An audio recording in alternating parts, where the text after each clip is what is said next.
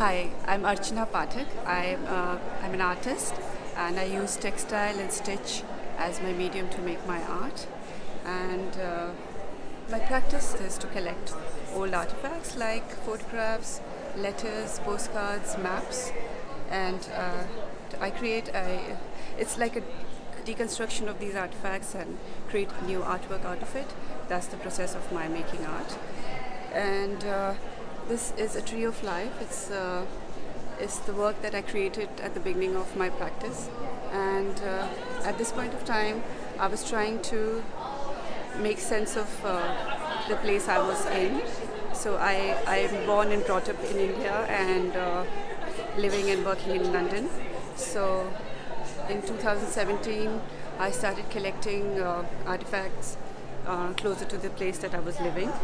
And this was one of the London map that I was working on. So here I was trying to map out green spaces in the map, and eventually it showed up to me as a tree of life, which was very interesting.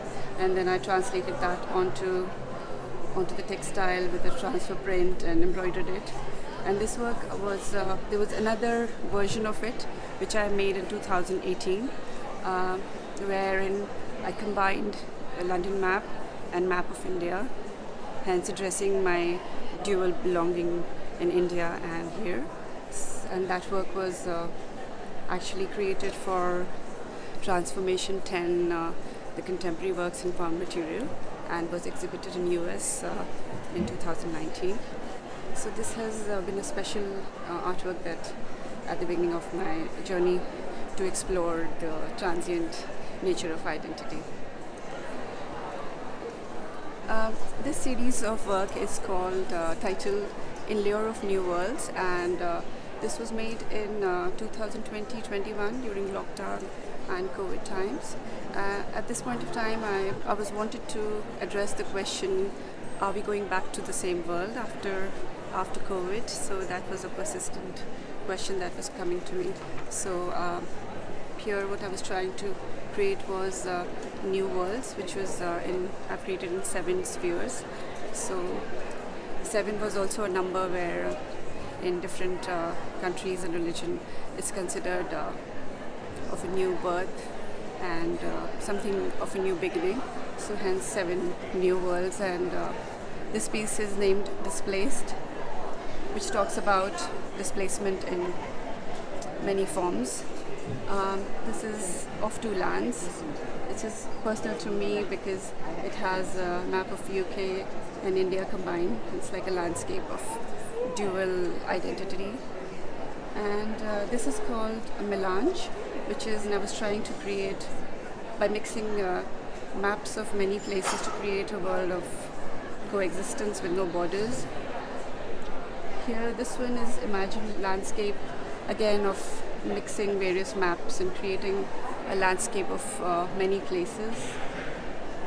This piece is called On. It's literally a place which you're on, as in wherever you are. It's literally, that means that. This is coalesce. It means a place of coming together, becoming whole. So here I have mixed all my artifacts collected in my practice and created this small world of those collection. And the last piece is actually about going back to nature. There is an old image of a tree, and it's been stitched with mixed maps of many places. This series of work is called Reimagined Landscape, and this was created in 2021 and 22. So here, this is extension of my previous series of work, and I continued mixing maps of many places and countries. And the attempt here was to create landscapes made out of many places, and it was inspired by nature, a rhythm of a day. So this piece is called To Rise, this is To Flow, this is To Set, and that one is To Be, which is again talks about harmony, coexistence, multiplicity, and and oneness. So that was the idea that I was trying to create out of these pieces. I collect these maps of lots of country randomly. It's not that I've been there or I know that place, and then I mix them and create something new out of it. I think it's coming from a place of finding your place in the world and not belonging to a place, and being as in how do you put it? There's this author that I'm really inspired by called Alif Shafak, and she talks about these issues and things like about your identity, where you're not. It's not about being of one place. You can be rooted in many places. So she talks about a tree in Africa, which is like its roots is not on the ground; it's like in the sky. So it's something like that, as in your world can be of many places, not just one. So the starting point is I collect old maps, and then I scan them to make them into image. I heat transfer them on a cotton fabric. Then I cut very fine laces with scissors and hands, and that's like a process that is like now part of my making. So I keep cutting and keep stitching with it. So yeah, that's how I do it. I don't cut the actual map. I print them and then make laces make my own thread out of it. I mean, it's a rich palette to work with, which I create out of old maps. Yeah. This is an ongoing new series of work called Mini Maps, and this I started making again in 2020 when there was a lockdown. So there was something about making small pieces and working with circles, which I don't know the reason why. It's just to give me a lot of joy and freedom. Again, I'm working with maps, mixing maps here again, to map out feelings and thoughts, and and just essence of an experience into a little circle, in these little circles. So and I've continued making them till now and really enjoy them.